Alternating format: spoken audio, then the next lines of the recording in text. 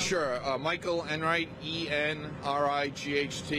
I'm the university deputy spokesperson. So tell me a little bit about the history of this house and what it means to the university. Sure. It's believed to be the oldest structure on campus. It's actually older than the university itself. The university was founded in 1881, and this house predates the university. It's been used for a lot of different things over the years, residential, offices.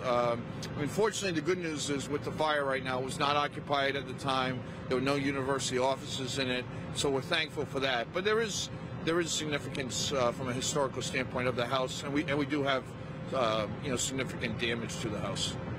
Do you think there's any chance that it could be salvaged, or is this destroyed?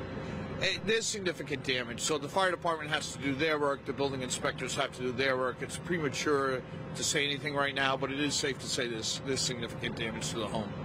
With it being unoccupied, any idea how this could have started? Have you got a chance to talk to them? That's what the fire department's going to work on now. They're just about have the fire under control, so the next step is to try to determine the cause of it.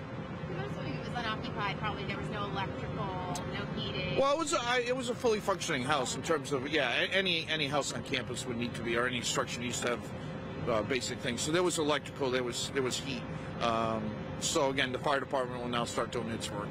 So who notified the fire department or public safety? Was it someone driving by? To be honest with you, I don't know. It's obviously a pretty busy area campus. There's a bunch of homes from around here, so I would assume it was. If you saw the pictures, it was tough to miss. So I think it was about 6:30 a.m. when the first call came in. Anything else you want to add in? No, I think that's good. All right. Thank you. All right. Thanks, guys. Thank you.